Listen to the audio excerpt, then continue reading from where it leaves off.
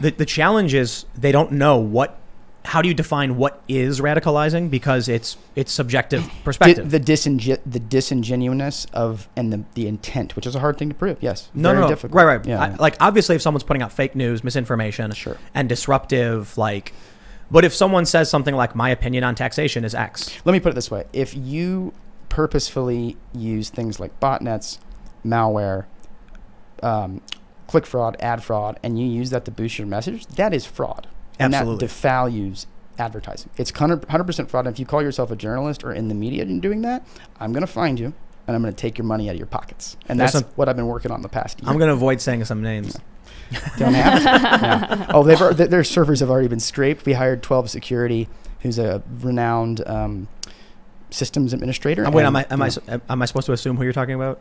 You don't have to. He's been in like the Washington Post and New York Times. He discovered the Well, yeah, I was going to tell you that. Yeah. Yeah. He's discovered several zero-day exploits, and he's like 29 from Texas, a maniac. Wait, who? Who's this guy?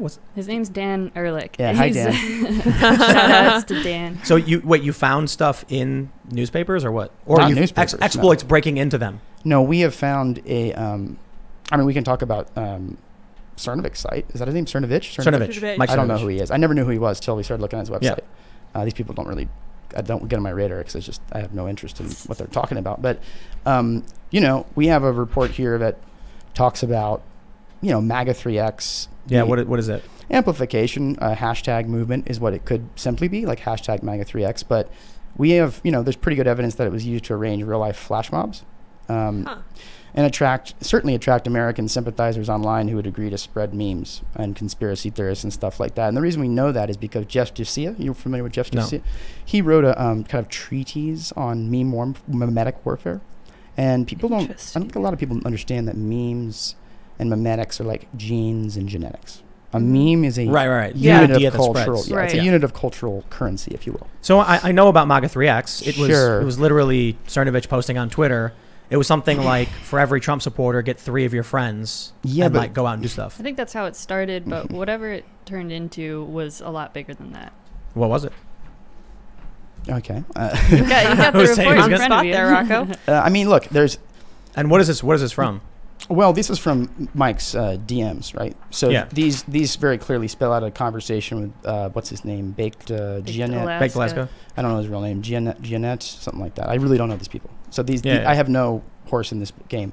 I've tweeted at him, being like, hey, I want to talk. But, this is like basically him and Baked Alaska having a falling out over...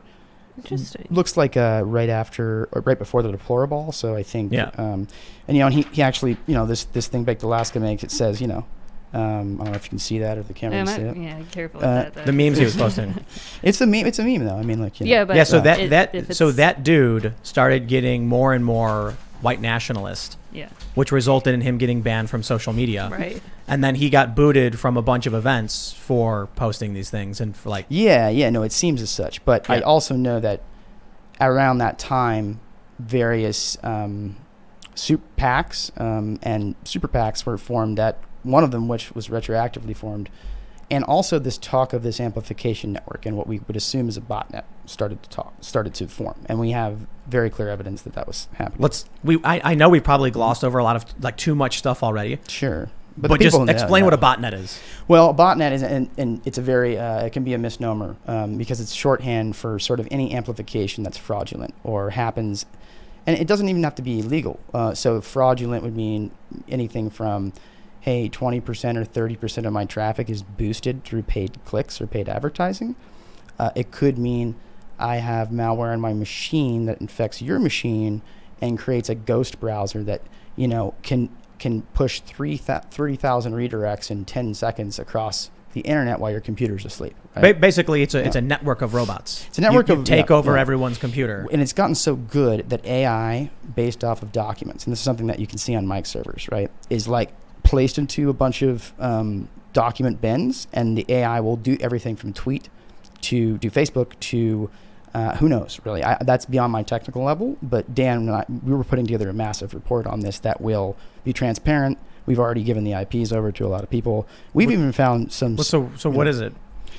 It's like, what's the bottom line on it? It's a amplification network that makes stories that are that are disingenuous and outright incorrect, stuff like the Seth Rich story. It propagates that in a way that gets inside people's heads. Everyone knows that memes do that.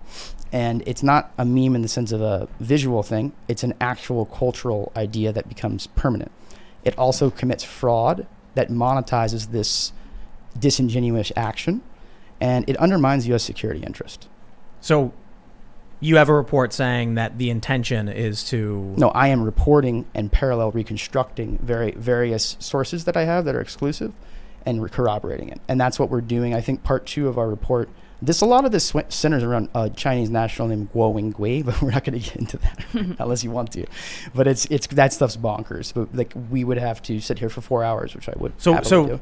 The bottom line, what is it? There's American interests that have created... It's a national security issue. And it's not just American interests. Yeah, and it's a foreign relations issue, and it should be prosecuted to the full extent of the law. But what is it? Like, what's happening? You are undermining U.S. security interest by one, defunding legitimate journalism. Like, that's just from a professional standpoint, but we can put that aside.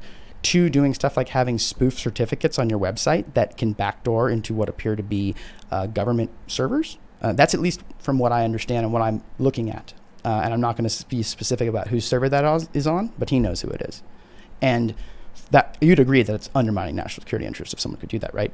Do what? False such if they could backdoor into government servers. Of course. Okay.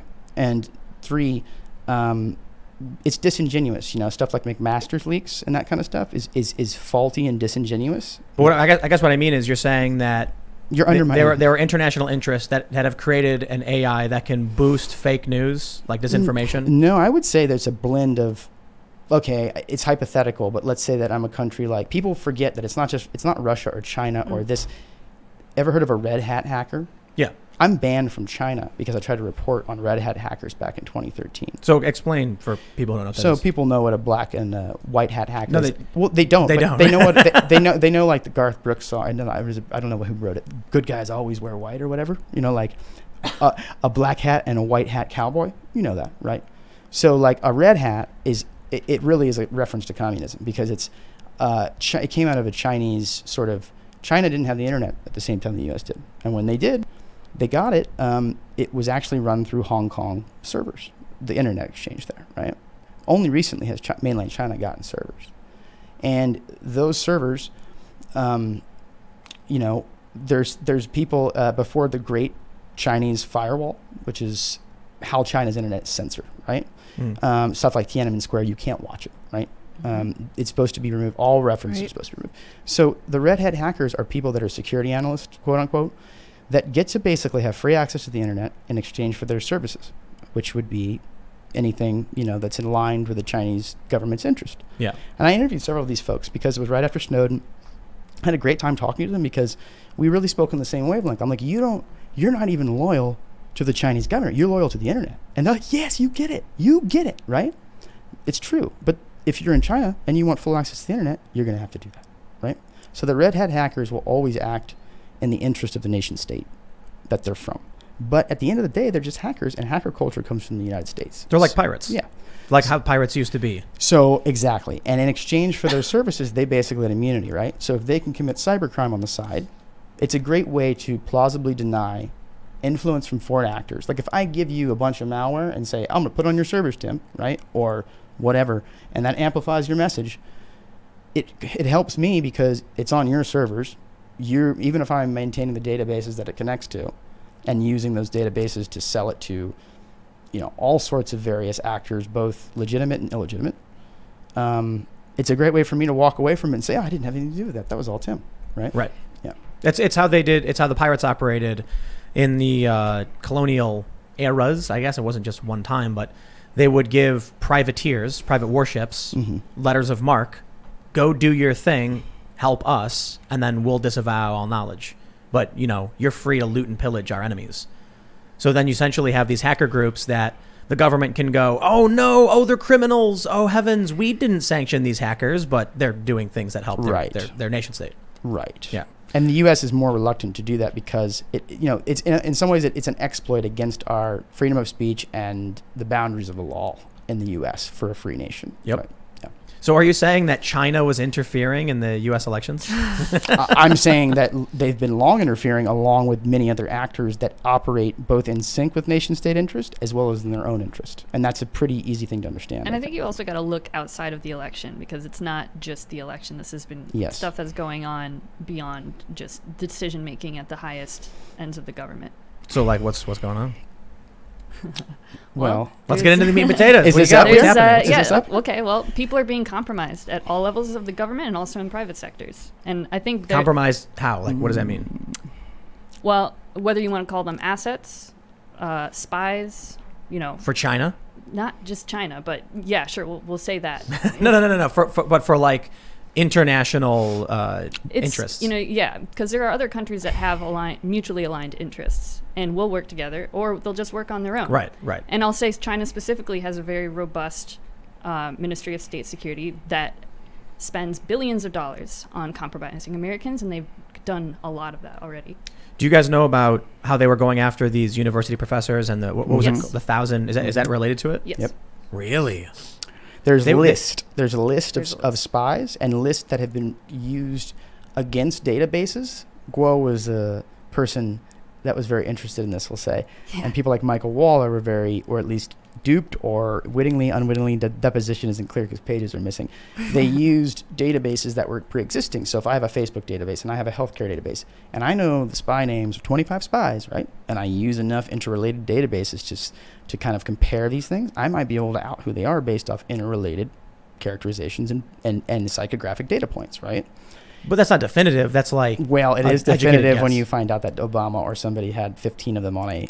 What? Didn't Dianne Feinstein have somebody? It butts up against security issues. And you find that out very quickly, Thanks for checking out this clip from the Timcast IRL podcast. We do the show live Monday through Friday at 8 p.m. So come back to check us out when we go live.